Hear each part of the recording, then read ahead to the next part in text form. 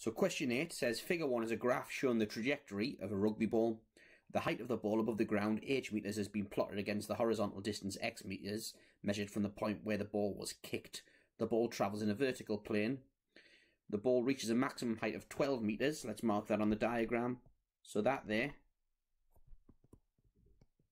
is 12 meters.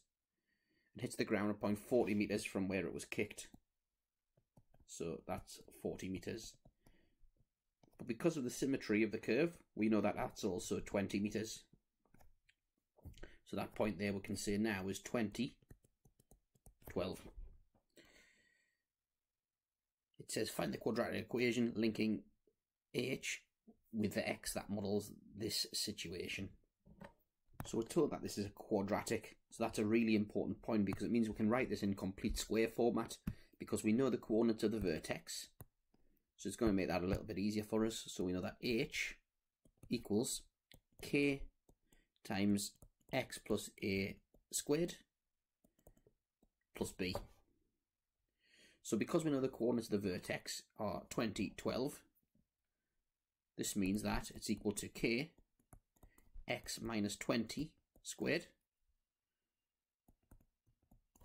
plus 12. But now we need to find the value of k. Well, we've got another point we can use. Another 2 points, in fact. We've got this one here, or the origin. So we sub in whatever we think is going to be easiest. Well, this one here had coordinates 40, 0. And that one's the origin.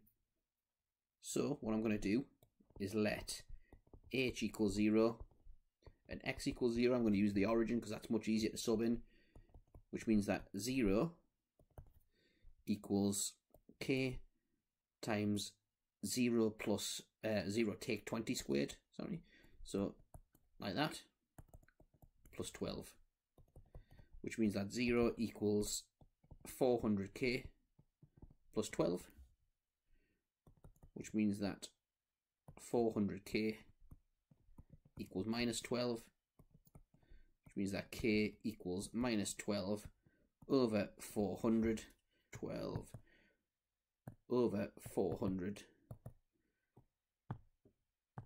equals minus 3 100ths, or minus 0.03. So finally, writing the quadratic out, that means that h equals minus 0.03 x minus 20 squared plus 12. So now for the next part, it says the ball passes over the horizontal bar of a set of rugby posts that is perpendicular to the path of the ball. The bar is 3 meters above the ground.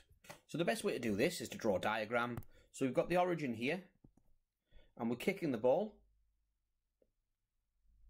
like that, as we saw before. So that matches the quadratic we saw before. And we've got a rugby post here, where the bar, we're looking at this from the side, where the bar is there, and that is 3 meters high. So we want the greatest distance where it just clears that bar. So we're going to move this along like that until it just clears, i.e. just skims it. So there it is there. So we see that we want the distance from the origin when the ball is just at 3 meters, when it just clears that. So the horizontal distance, which is what it asked for, is this distance here. So that's the distance we're being asked to find. So it's a simple case of just subbing y equals 3 into the quadratic to find the x distance when the ball's at 3 meters. So it's just really a case of setting the y value of the quadratic, or in this case, we'll see it's the h value of the quadratic to be 3. So h equals 3, which implies minus 0.03 x minus 20 squared plus 12 equals 3. And now taking 12 from both sides, we get minus 0.03 x minus 20 squared equals minus 9.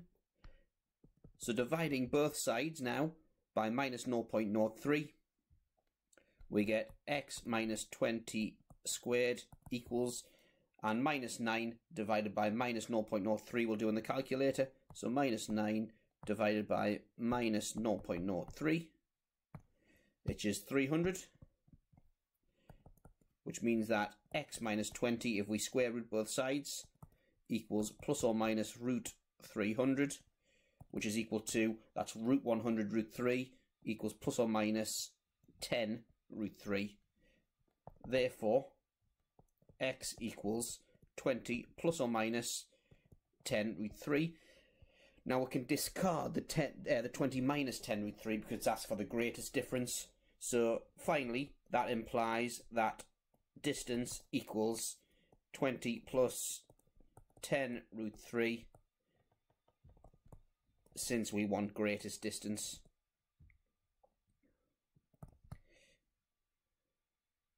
So that distance there, 20 plus 10 root 3, is what we've just worked out. So that's that part. So part C, give one limitation of the model. Well, a limitation is that it doesn't take into account air resistance.